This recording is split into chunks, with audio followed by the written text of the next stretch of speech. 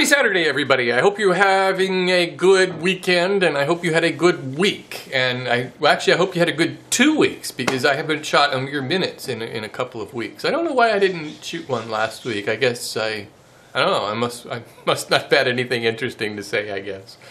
But anyways, yeah, it's been 2 weeks. Done the 2 palette projects, the rustic projects. I hope you've enjoyed those. From the response I've been getting, most of the people have really enjoyed those, and I enjoyed working on those a lot because, especially coming after that hat rack project.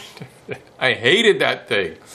That was the biggest pain in the butt project to make, and it just got me thinking, you know, this channel is woodworking for mere mortals. Nobody in their right mind is going to make that hat rack. And so it was fun to make a project that anybody can make. And I've had a lot of people asking me to make projects using limited tools, because a lot of people who watch the show don't have a whole workshop filled with table saws and miter saws and everything. And so I think it was fun to kind of get to the basics of woodworking and make a couple of cool projects. But it's funny because the one thing that I have learned about making woodworking videos is that it's just impossible to please everyone.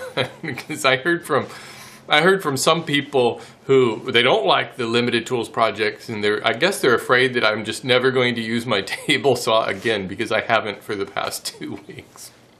Yeah, I got a whole room filled with tools here. I'll be using them all again, but you know, people really just thrive on routine, and they expect everything to be the same all the time. But when you make a lot of projects, one every week, all year long, and the video to go with it, you have to mix it up. That's the only way to do it. But mostly this time of year, people want to build outside projects, and so that's why I'm focusing on kind of some spring-related stuff. This week, I am going to be putting together an herb planter, or an herb garden. I guess it's a standing one. And I think it's going to be pretty cool, and you could also make it with limited tools, but I'll probably use my miter saw.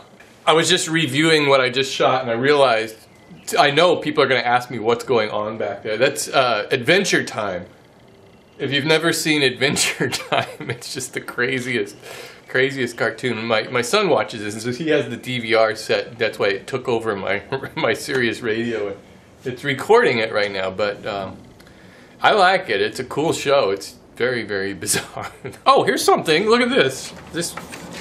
You ever seen this magazine? It's called, let me see if I can get the glare off of it. Woodworking, Scroll Saw, Woodworking, and Crafts. Scroll Saw, Woodworking, and Crafts. But, looky here. If you turn to the back page of it, look.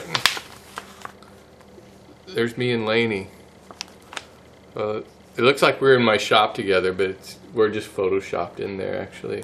And look, there's my whirligig. So this is all about whirligig wars. Anyways, remember last year we did the competition to make a whirligig? Well, we're doing it again this year. Lainey's really doing it. I'm just I'm just along for the ride.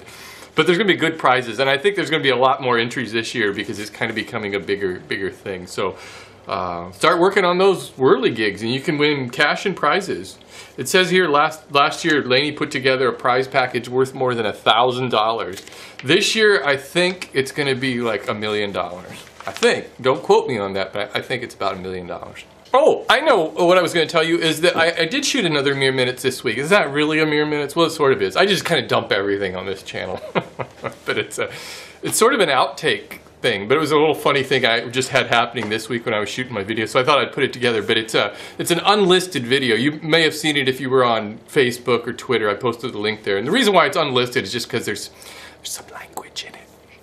But I didn't want that just to show up in somebody's feed, and then somebody who objects to, it's not that bad of language. It's like PG, anything you would hear on TV. But if anybody heard it, and then I would have to hear from it saying, my kid listened to that and they've never heard those words before.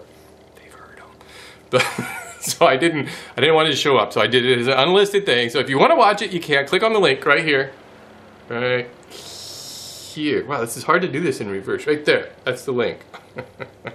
And you can watch that video if you want, but just be warned, there's a little bit of language in there. But I think it was kind of funny, and I don't usually do bloopers. I usually delete all that stuff, but I don't usually like bloopers, to tell you the truth, because usually they're just boring. People who forget their lines and flub, and to me it's not that exciting, but there you go. Oh, I should shoot these mere minutes more often, because it has been 2 weeks and I totally forgot to mention the David Marks video. I'm sure you saw that. It was an April Fool's thing. It's not really a prank or anything. It was just a funny thing we put together. But that was a lot of fun to do that. And we knew David Marks lives in Santa Rosa. It's just right up north of here, kind of that way. But it's like a half-hour drive or so. So we thought it would be fun to put that little thing together. And we knew that a lot of people wouldn't know who he is. But I think that's sort of part of, to me, what's kind of funny is everybody goes, huh? Who's that? But the people who do know David Marks probably found that very funny. So I don't know. I thought it turned out really funny, and I hope maybe we sold some DVDs for him. Real nice guy, totally nice guy. I'm gonna go up and visit him at his shop sometime, although it's like I'm not worthy kind of thing. I mean, a guy is just a master in every sense of the word, really, in woodworking. I think he's probably, you know, like one of the top woodworkers in the country, in the world right now. He's the top. There you go. The best. Oh, one other thing I wanted to tell you about Keek, and I know I've mentioned Keek a lot, and if you don't want to Keek, that's fine. You don't have to go over there and look at it, but I've really been having a lot of fun kind of posting the updates of my projects as I'm making them throughout the week. And so what I've started to do is I've started to hashtag my projects, so that this past week they're all hashtagged at potting bench. And so that means if you go to either Twitter or Keek and just do, you know, search for hashtag potting bench, all one word, you'll find all of those. So you could watch the whole project from the beginning to the end. And what I wanted to do was show kind of the whole development of the project from my first little idea all the way through building it, or designing it, building it, and then making the video and getting it all done. So you might find that interesting. A whole bunch of 36-second clips. This week, though, you can get a head start and start looking for potting, no, not potting bench, it's herb planter, hashtag herb planter, sorry. Well, it was herb garden, but I looked and there's a lot of things posted under herb garden, so I did herb planter.